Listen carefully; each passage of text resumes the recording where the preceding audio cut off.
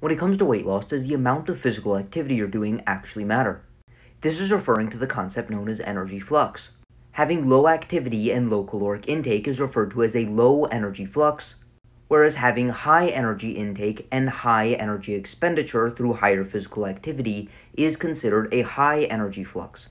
It appears that having a higher energy intake and physical activity can improve your resting metabolic rate, meaning the amount of calories that you burn simply at rest, as well as decrease hunger, whereas having a low energy intake and low energy expenditure predicts future body fat regain,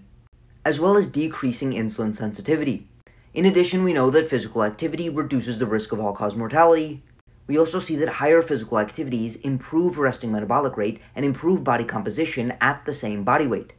meaning they lead to more fat-free mass and less fat mass. Other benefits of simply eating more food during a weight loss phase is having the ability to consume more protein, more micronutrients, more fiber,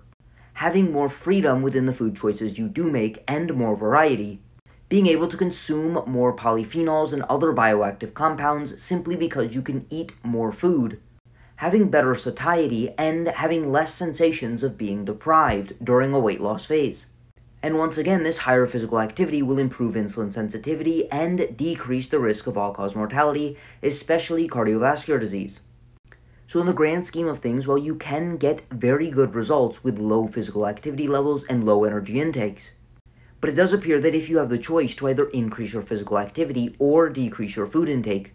the better option may be to increase your physical activity. With that being said, if you would like an individualized approach to your nutrition and lifestyle to optimize your health, energy, and body composition, send me a DM to sign up for coaching.